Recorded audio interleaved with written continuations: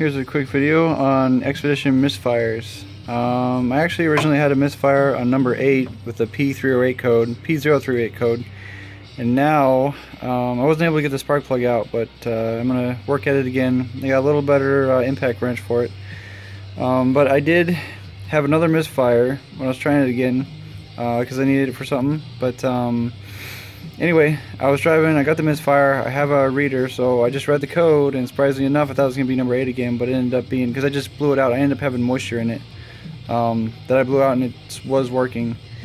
And so it's been down for a couple weeks, and then drove it for a little bit, and then I had this P303 code, which is the number 3 spark plug, which is third back on the passenger side.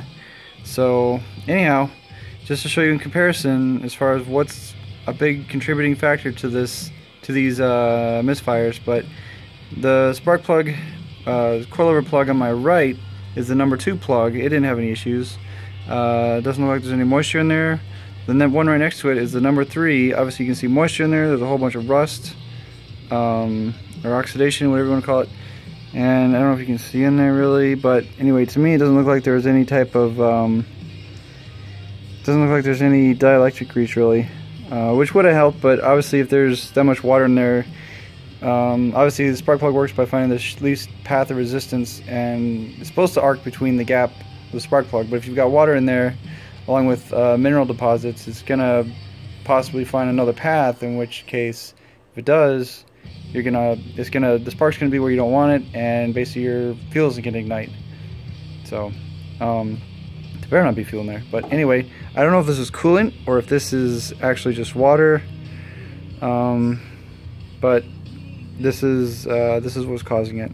Again, this is the number 3. I didn't mark it and mark the other one, but I'm gonna clean it up, clean up the spark plug hole, change the spark plug, and basically swap these out to make sure it's still good.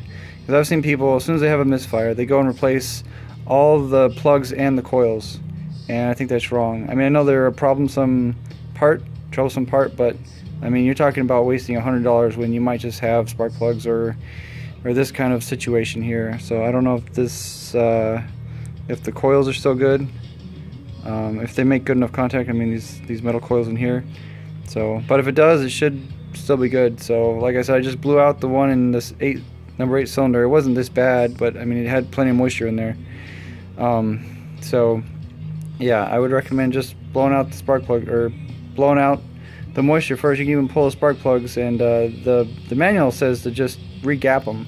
So if they don't look too bad, they're not too old, not too many miles on them, then you might just want to try that. If you have moisture in there causing it, you might want to just try cleaning it out, getting the moisture out, and just trying it again. Maybe swap a plug just to make sure you don't have a troublesome plug.